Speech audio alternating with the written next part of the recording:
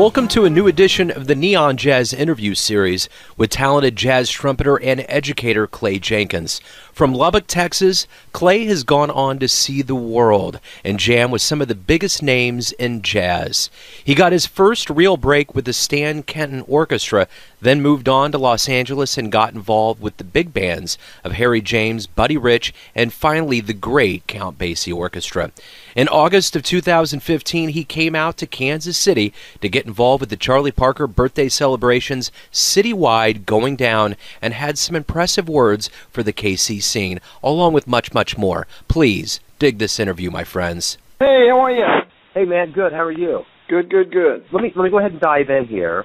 Okay. And I know my general first question is what's been going on lately, but I know that you did have a fruitful trip here to Kansas City. So talk to me a little bit about how it came about and what went on while you were here. I've known a lot of guys in Kansas City through the years, especially Bob Bowman and Danny Embry.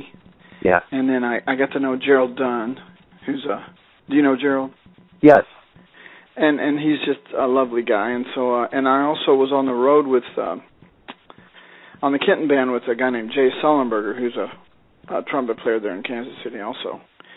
So I've known he and his wife for a long time. So and I was in school with Bob Bowman. Do you know Bob Bowman? Yes, absolutely. Okay. So he and I were fast friends, and he lived in Los Angeles for about 10 years while I did. So I had played with him at City Lights and things like that. So, and I'd done some jazz camps at UMKC, and I'd been in Kansas City a lot. And so this came up. I think they had somebody else lined up, and that fell through. So Gerald Dunn called Bob, and I got to do it. So I was really thrilled. It was really fun. Yeah, cool. So the whole endearing spirit of Charlie Parker is indelibly alive with the week-long celebration. What was it like? I did actually catch you on stage at the Majestic with Herman and Stan. What was it like to be a part of that, playing music, celebrating his life? Well, the town's just so abuzz with him, and there was busts and statues and plaques and people. And I went to Lincoln High School, where he went to high school, and I did a workshop there, and all the kids knew who he was, and they knew the legacy of their school. So it seems like there's a certain spirit that's in the town. It's always been a real crossroads, kind of north and south and east and west. And a lot of bands. When I was on the road with Basie and Stan Kenton and Buddy Rich, we'd go through Kansas City all the time, and it seemed like it's just always kind of kept its heritage as a good jazz town. For a long time, I think it was more of a blues town. Yeah. But it's become more of a jazz town again, it seems like. And not that it's not a blues town; it's a great blues town. But just having that lineage of Charlie Parker being born there and being buried there, and he played there a lot. I think that's just something that the town really takes pride in. They have the display of his horn, or one of his horns, at the Jazz Museum. And it's a really good jazz town. Absolutely.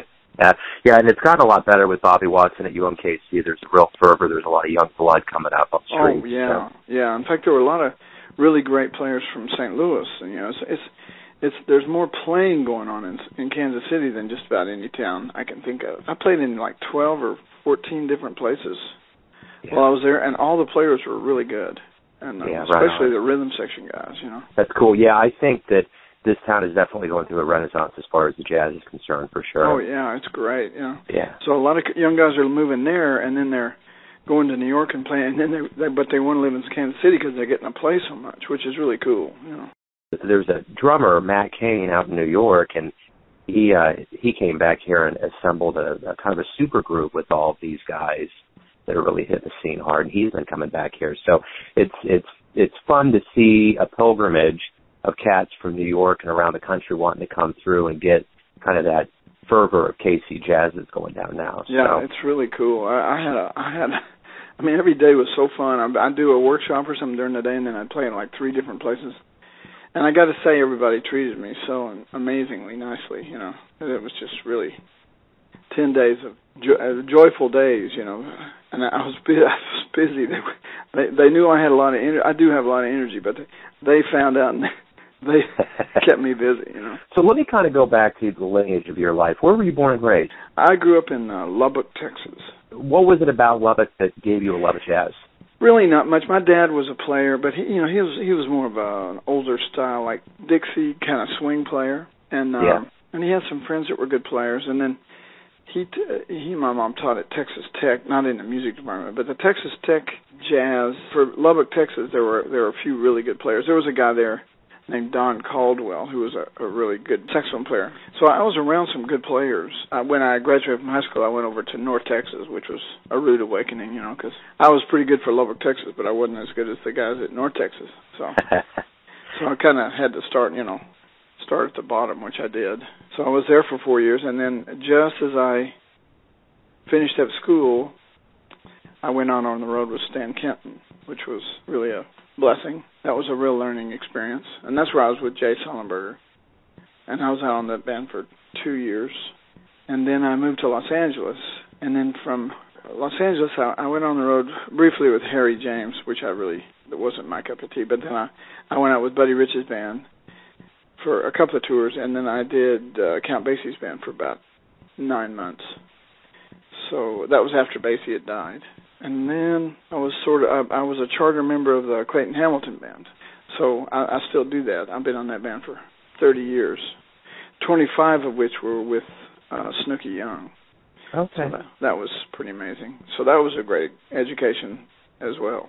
Yeah. So, but in the very beginning, to be with Stan Kenton's outfit, that had to be a huge leap for you. It was, and I don't know that I was really quite ready, because I was taking a really great trumpet player's name. His name's Tim Hagens, and those were big shoes to fill, and Stan was real patient, but I was okay for a college kid. I was okay, but I had a lot of learning to do, and I still do.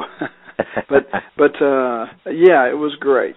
It's a real trumpet player's band. I loved it before I did it. I always loved Stan Kenton's band. My dad liked Stan Kenton's band. It was pretty majestic, sort of like Wagnerian jazz, Yeah. But he was great. Stan was really great to us. So along with the music, as you mentioned, you've been on stage with a lot of luminaries and big shots in jazz. You're also an associate professor of jazz trumpet at the Eastman School.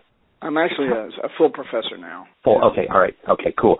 So, as a professor, I want to ask you this: what is your teaching philosophy with the kids? When I came to Eastman, that was a kind of a rude awakening too, because these kids really expect you to be ready, and the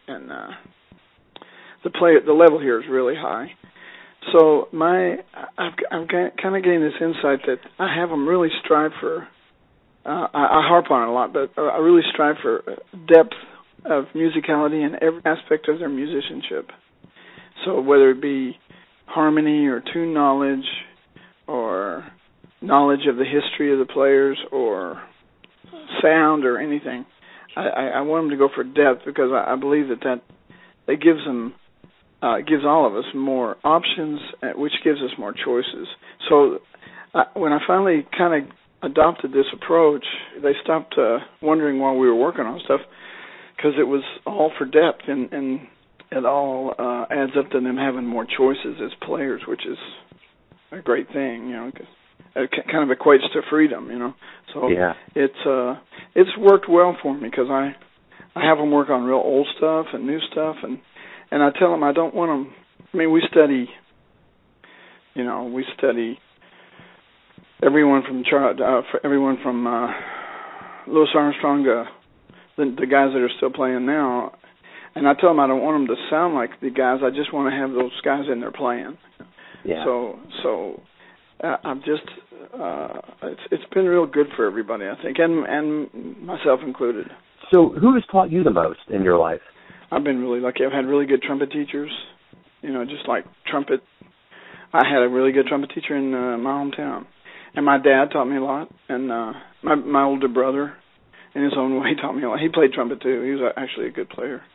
Cool. And then being in the bands, especially with Snooky Young, you can't sit next to Snooky Young for 25 years and not learn a lot. So yeah.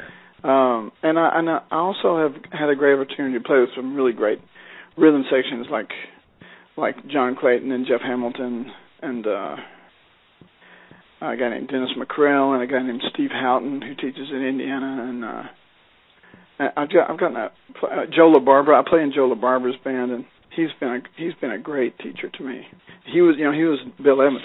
He was Bill Evans' last drummer. Oh, okay. So Joe's been sort of a big brother figure to me, and I've learned a lot about being a leader and about being a player from him. He's a really important guy to me, and some of the guys on Stan Kenton's band that I'm still really good friends with, like Gary Hobbs, the drummer, and like I said, Jay Sullenberger. So a lot of the guys I was on the road with, and then guys I've worked for, I would say. But I'm learning, I certainly learn a lot from my colleagues. I work with a guy named Harold Danko, who's a great piano player, a guy named Bill Dobbins, who's another great piano player here at Eastman. So it's like I'm a student here. It's really great. So let me ask you this: what's the greatest thing about waking up every day for you? Well, I've got 4 beautiful kids and a wonderful wife, and my wife's in L.A. right now, so we're kind of living a commuting life. I wouldn't say we're apart, but we're commuting, so we're spending a lot of time apart, which is a drag. But I'm very thankful for my family, and I just feel like they keep me young, and the music keeps me young because I'm still trying to get better, and I'm still trying to be a better teacher, and I'm still trying to write, Yeah. So there's never a dull moment. This thing, that was such a thrill to be in Kansas City, and today I got a call to be an artist in residence in Australia for 6 weeks. I don't know if I'll be able to do it, but just little things like that come up. Every day's fresh and new, and it keeps you healthy, I think. I'm 61, and I feel 22, So let me ask you this. You've dedicated your life to the jazz craft. Why do you love jazz? Well, I knew when I was pretty young that I was going to be a pretty good trumpet. I wanted to be a pretty good trumpet player. I wanted to be a good shortstop, but I was not good enough for that, And I thought I wanted to be a veterinarian, but I wasn't good at that either. So it was a little bit that by default I was better at being a trumpet player than those other things. But I really think I sort of leaned toward jazz, partly because my dad did it, and he liked it and kind of introduced me to it. But also I studied classical trumpet, and I wasn't very good at playing perfectly. I'd get nervous and I'd make mistakes, and I wasn't a great studio player in Los Angeles, like playing movies and stuff. I was okay, but I wasn't that great. So as a jazz musician, you're not so concerned with making mistakes. You need to be accurate, you need to be informed, but it's not a bad mark on you like you would be if you were a principal oboist or something in a symphony. So I sort of helped me free up a little bit, I think, and I found that I was a pretty good improviser. I was a real ear player, and I needed to be. I was pretty behind. I still have a lot of catching up to do. I guess I was fairly natural at it, but I wasn't as natural. I wasn't as good as a lot of my peers in school. That's for sure.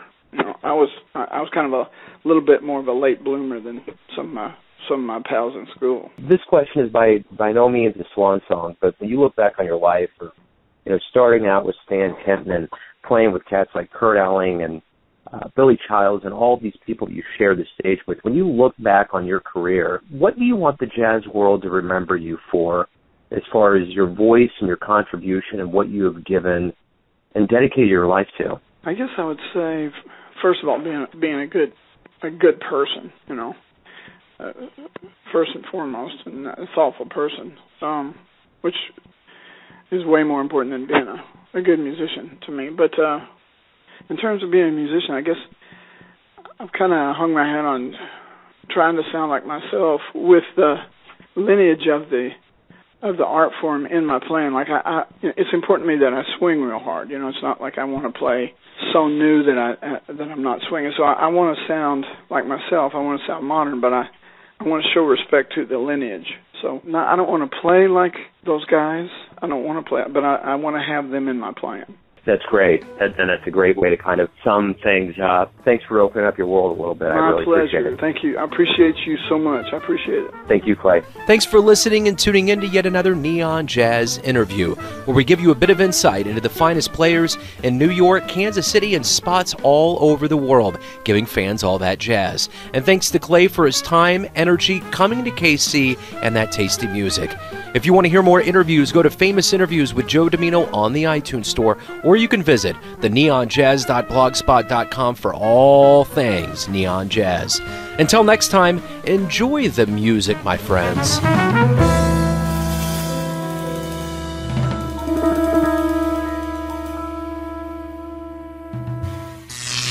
Neon Jazz.